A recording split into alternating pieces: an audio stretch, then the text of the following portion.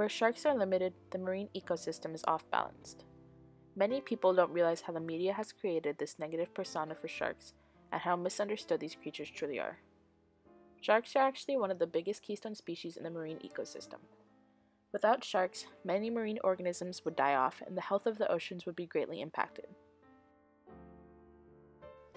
As an example, if we were to take sharks out of this ecosystem, the population of the cow-nosed ray would increase rapidly.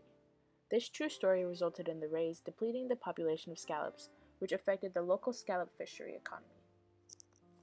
Sharks are also known as apex predators, meaning that they are the alpha predator of their ecosystem. So who is their most dangerous enemy? Humans. Sharks today are facing a lot of danger from humans in shark finning. Shark finning is the act of cutting off the fins from a shark and releasing the body back into the ocean. These sharks are usually still alive when discarded back into the water, so they end up dying a very slow death by suffocation unless they are eaten by another animal. Around 73 million sharks are being killed each year for their fins. In the 5 seconds that it took for me to read this sentence, an estimate of about 16 sharks around the world were killed. Shark finning occurs globally despite it being illegal in many places. Most of the fins go to Asian countries such as Hong Kong, Taiwan, Indonesia, Vietnam, and even places such as Australia.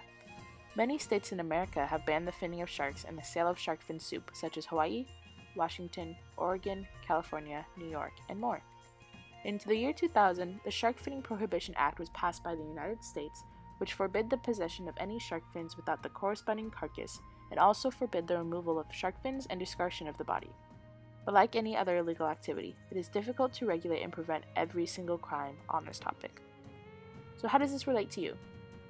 First of all, changing the shark population will destabilize the marine ecosystem, ultimately resulting in a domino effect which will harm other organisms and the ocean as a whole.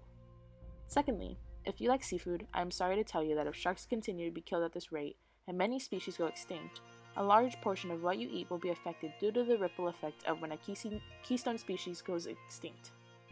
Lastly, shark ecotourism will decrease and affect the economies of places where sharks are of high tourism value.